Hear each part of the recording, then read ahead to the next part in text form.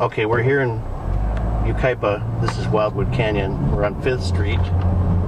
And a couple blocks up here is a very strange place to me.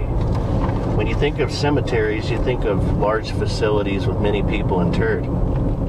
But this place is at a church in the middle of nowhere, and there's only 24 bodies interred at this cemetery. And they started in the late 80s. There's 3 people that have no interred dates, that it happened somewhere in around the late 80s. And the most recent is 2011. And that's 6 years ago. So I don't know if that means they're done doing that or what. But we wanted to come look at it. And there it is. It's on the left side. St. Albans Gardens.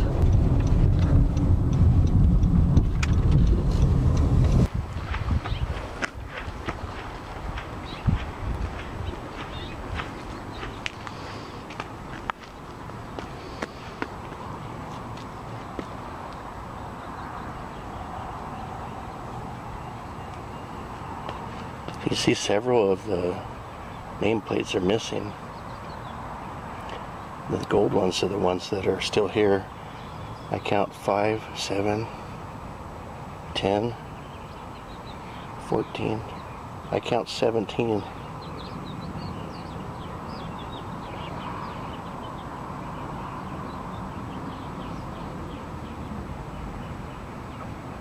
So the other thing of interest to me was one of the pictures that was online showing this place had some orbs in it, and it was very spooky looking.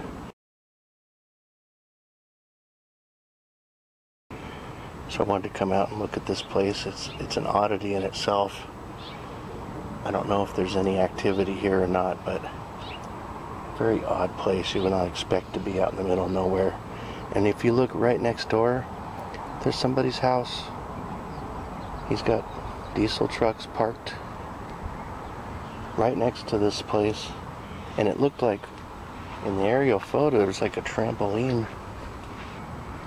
We got a nice bench over here.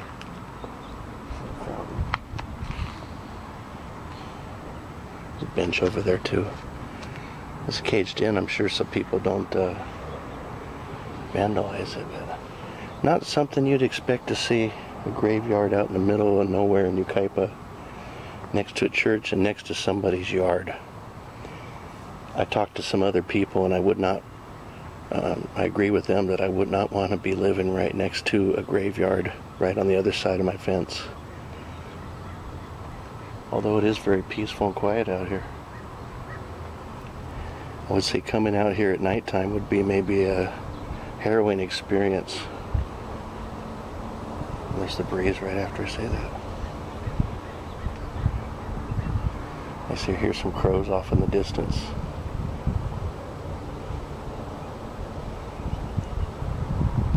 Let's walk around the perimeter here and see if that trampoline or whatever that round thing was in the other yard here.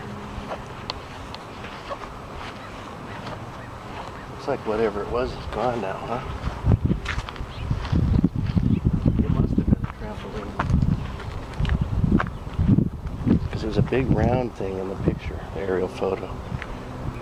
Got a truck with no windshield and some old park diesel engines. Is that a beehive or what is that? It's some kind of hutch.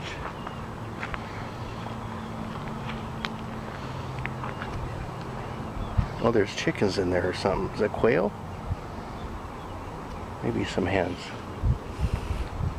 Very odd spot. Let's go behind this enclosure.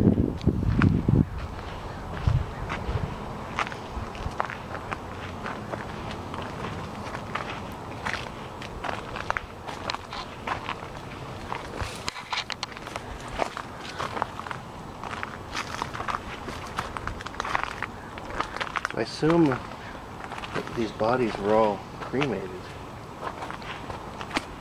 That space is very small. For them to all be interred in there.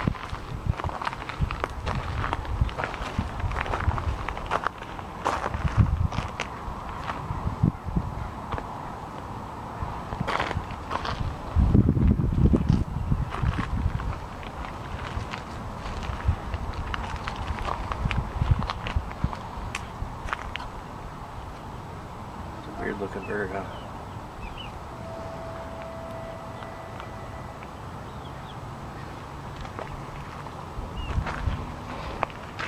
So I wonder what happened to the nameplates for the remaining people.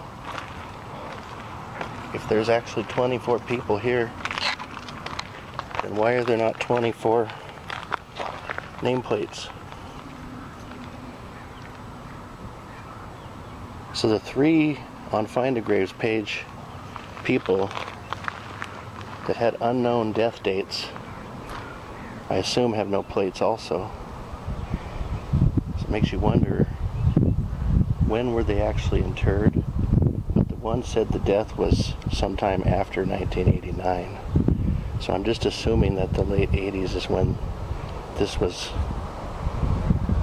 created here. The bench says 93 over there, 4 of 93. I really don't understand the reason, do you? Doesn't make any sense to me. There's the breeze again. There's a garden over there too. They built this little garden area, I guess, for this set of graves. Just not certain why.